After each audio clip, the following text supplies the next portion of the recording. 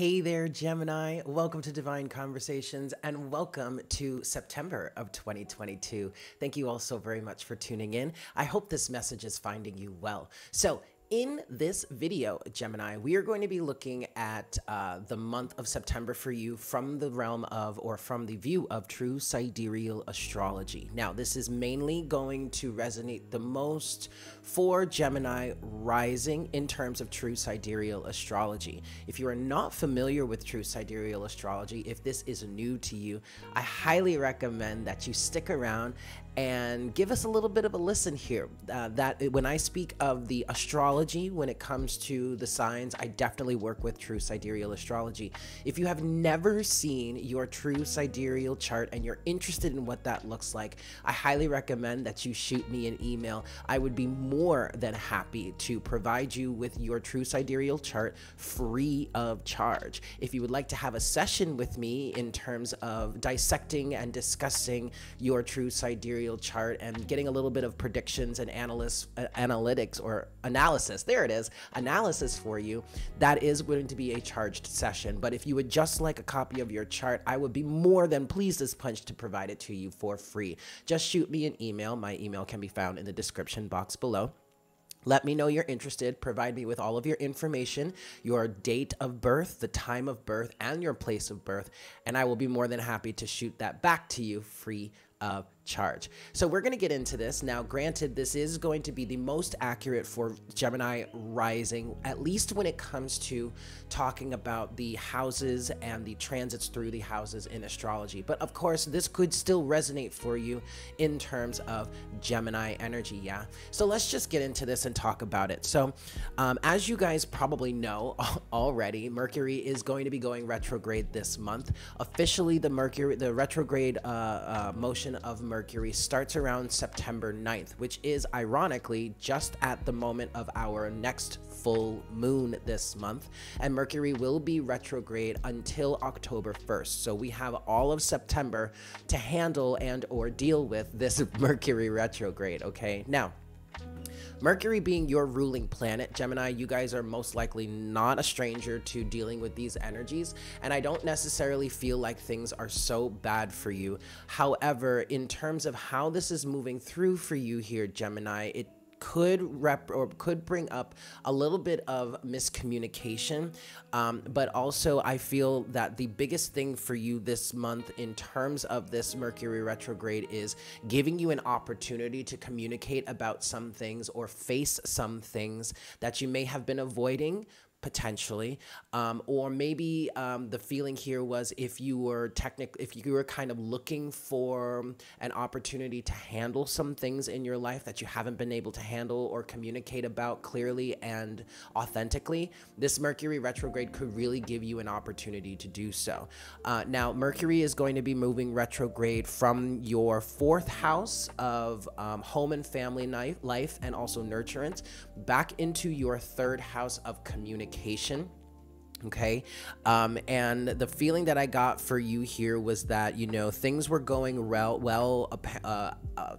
smoothly for sure. But then all of a sudden it seems like things might change, or havoc may be being wreaked in your life. You know, things are running amok.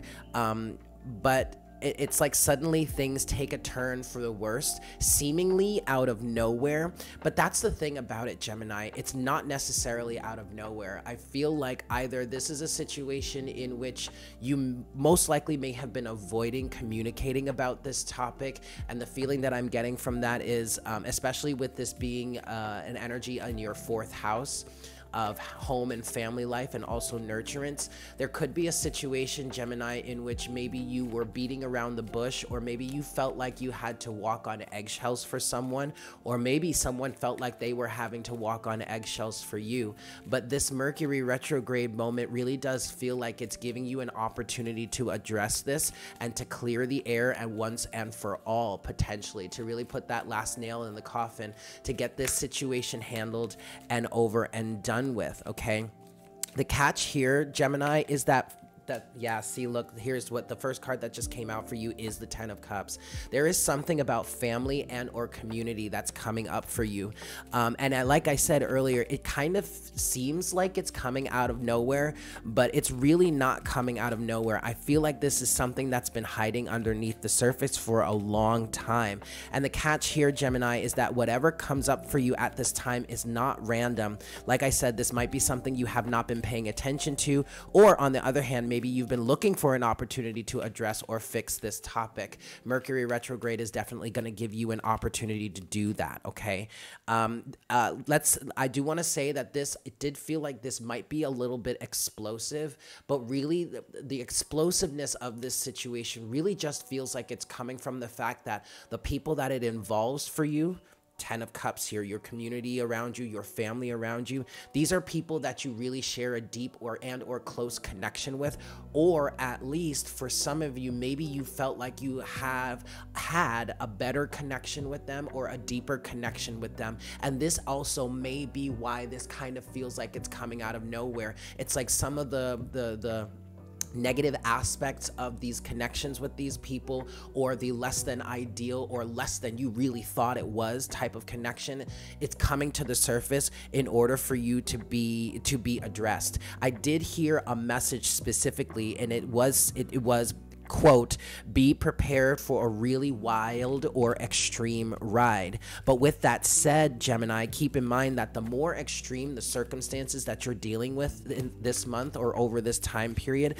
the more radical the potential for healing you have, okay? If you can keep the focus on healing and resolving the situation for yourself and for the people that this involves, the better your chances will be to be successful in terms of healing here. Now, the next card that came out for you as I was talking about this is the Seven of Swords. There really is some sort of deception going on here with your community or with your family or the people that you love the most or feel like you should be able to have this really deep connection with. There really could be a situation coming to the surface where this connection wasn't as deep or maybe wasn't as reciprocal as you really thought, or as the people around you, some of the people that you're dealing with, as they really thought. But like I said, Gemini, this is giving you an opportunity to address this situation. At the bottom of the deck, I was guided to look at the bottom of the deck right now. You do have the King of Pentacles. This could very well be with your father or maybe a father figure. But also the energy or the understanding that I'm getting from this King of Pentacles energy is you being solid in yourself. And being solid in yourself means being able to stand up for yourself or step up, having that solidity within yourself to be able to speak your truth, regardless as to whatever others have to say about it. And really specifically here, Gemini, if you find in this situation that the people around you are not honoring you well enough to allow you to really speak your truth, well, then that tells you something, doesn't it? Either you can take this opportunity to really heal this situation, or maybe this is a moment for you to realize that you got to stay solid within yourself and move on if it's necessary. Yeah. Let's switch gear. Well, not switch gears, but let's switch the view here. I want to show you the chart. So here you go. This is the view of the chart for you for the month of September of 2022. Now, here are the things that we were talking about. If you look, oh, wait, oops. Wait, this isn't actually the proper chart. Hold on. Let me fix this. Let me fix this. Let me fix this. And boop. Okay, there we go. This is the proper chart for you here. Now, as you can see, you have Mercury, which is right down here. Mercury is starting the month in your fourth house. Excuse me. This is as of the 1st of September, and Mercury is going to be going retrograde for you. And with that retrograde motion, Mercury is going to be moving backwards from your 4th house into your 3rd house. Now, Mercury is in the constellation of Virgo, which is very much about being of service or healing and and perfecting a situation for you or perfecting your life.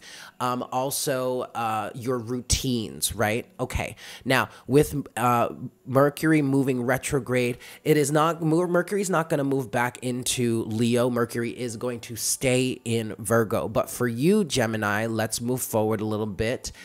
September 9th is when, as you can see here, Mercury starts to station retrograde and then moves backwards back through your 4th house, back into your 3rd house. So this is where I love to say that Mercury retrograde is a time to really rework that programming. If there is any sort of programming, any sort of habits and or routines, Virgo energy, you have the opportunity to address that, assess that, and rewrite that programming. Okay. Now, Mercury is going to be moving back from your 4th house into your 3rd house. And I really do feel like, Gemini, this is going to give you an opportunity to really start to communicate about things effectively. Now, let's talk about this. I'm sorry, guys. Oh, right. Okay. So I want to actually go backwards. That was the 14th of September that we were looking at right then and there. But I want to go back to around the full moon. So the full moon is here. The sun is in Leo in your 3rd house. And the moon is going to be at its peak during this full moon. The moon is going to be in Aquarius. And I definitely feel like for the collective, this is a full moon that's bringing out some things that are personal to you, forms of expression. It's giving you the opportunity to bring that out of yourself, to communicate it with the people around you. Aquarius is very much an energy of the people around you, your friends, your wishes and your desires, as Aquarius does rule the 11th house, okay? But Aquarius is an energy that really seeks or is driven to find a balance and a sense of harmony for all. It's a very revolutionary energy in terms of that. So Gemini, with this being in this full moon being in Aquarius in your 9th house, no less, the 9th house being the house of expansion, it is ruled by Sagittarius. So there's higher learning, stepping out of your comfort zone, whether you're traveling out of your town, out of your state, or maybe even out of the country, okay? And higher learning, higher awareness, seeing the bigger picture in all kinds of things. With this 9th house Aquarius energy and the full moon, I feel like this is really providing you with an opportunity to be able to draw these things out from within you so that you can express them and communicate with the people around you, all right? Now, the sun being in your 3rd house of communication throughout the month, it really is illuminating ways that you could communicate better, or is opening that doorway of communication for people. Obviously, well, maybe if you don't know, you, Gemini, are the ruler of the 3rd house, okay? So this is a very comfortable, I feel like, energy for you here, all right? Now, the other thing that I really feel is influencing this is Mars. Mars is moving through Taurus. Mars is going to be transiting through Taurus until the end of March of 2023. But for you, Gemini, Mars is moving through Taurus in your 12th house. The 12th house is the house of the collective, is the house where you kind of lose a sense of yourself, where you can kind of feel like you're being deconstructed from that individuality back into that of the collective here. But with Mars moving through Taurus, number one, it gives you the opportunity to be really tenacious and to really have that follow through, that drive to really see something through.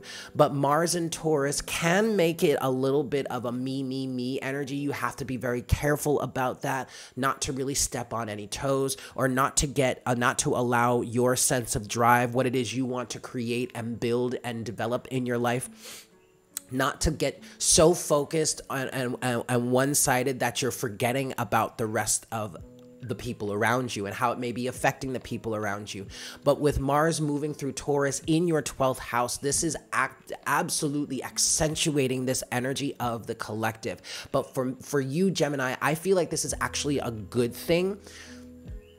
whether you want to see it or not, depending on how extreme this circumstance is for you.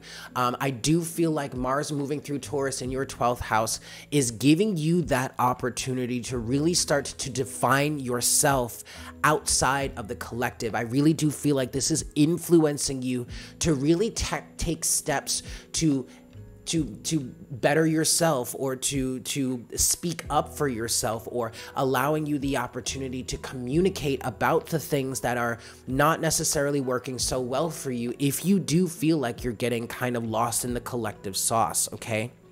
Now, the sun is going to continue throughout the month, continue transiting in your 3rd house. By the end of the month here, as you can see, and also by the time we reach the new moon, which is at the end of September, the sun will be moving back, have moved into your 4th house, effectively taking that self-focus away from communication and now towards a greater sense of nurturance. And with this new moon here, it also incorporating a stellium, as you can see, between the sun, the moon, Mercury, and Venus. For the collective, I feel like this stellium, including Venus, in terms of whatever Mercury retrograde is bringing up for you, and whatever that opportunity is for you to recommunicate, to communicate better, or to rewrite that programming, I definitely feel like Venus being involved here is giving you an injection of fertilizer to really help you make a really beautiful situation out of something kind of icky. Yes. Now, with this new moon, a new moon is a great time to clear out energies and start afresh. It's a great time to wipe that slate clean. If you really take this opportunity, Gemini, to communicate about the things that are bothering you, or to allow the people around you, your friends, your family, your community, to communicate with you about what it is they truly need, I feel like by the time we reach the new moon here, you will really be able to wipe that slate clean and really fix or heal the situations for you, okay? This could be a really beautiful energy for you, but I do feel like there may be a little bit of a sense of dread here in terms of this, but don't worry, don't fear. Whatever comes up for you during this time is really giving you the opportunity to heal and grow. See, there you go. At the bottom of the deck now, you do have the 3 of Pentacles, which is an energy of self-mastery, but is also an energy of teamwork, okay, Gemini? You really have to allow yourself to be a team player, but also understand that if others are not necessarily being team players with you, there's really no need or no reason for you to force this connection to stand. And I understand that's going to be a little bit difficult, especially if you thought that this connection that you had with these people, or maybe this one person, was better, more beneficial, more balanced, more equal than you initially thought. I understand that if you do find yourself having to walk away or separate from this connection, there is going to be a grieving process, but all connections, all relationships, Gemini, are a two-way street. And if you're really finding that you cannot effectively work with these people, or this person is not trying to work with you, your best option is for you, Emperor, to make the executive decision to say, I don't have to stay here. I don't want to stay here. I'm not going to stay here. Remember, Gemini, that you are the master of your own domain. You are the CEO of your life. You get to call the shots, not the people around you, okay? All right, Gemini, I'm going to leave it there. Thank you so much for tuning in. I really, truly hope this was helpful for you. Please make sure to smash that like button for me if you enjoyed this reading. Leave me a comment in the comment section down below, letting me know how this resonated for you, and definitely letting me know if you want to see more of this. I would love to hear that from you. If you would like to get a personal reading with me, I am available for that, especially true sidereal chart, natal chart readings. Hit me up. My email can be found in the description box below. Shoot me an email letting me know you're interested, and I'd be more than pleased as punch to set up a session for you. And if you would like a copy of your true sidereal chart, then definitely hit me up. I would be more than pleased as punch to provide that to you free of charge. Yes, I hope you have a fantastic month. It's been so wonderful connecting with you, and I look forward to connecting with you again for our next reading very, very soon. Yes? Excellent. Bye.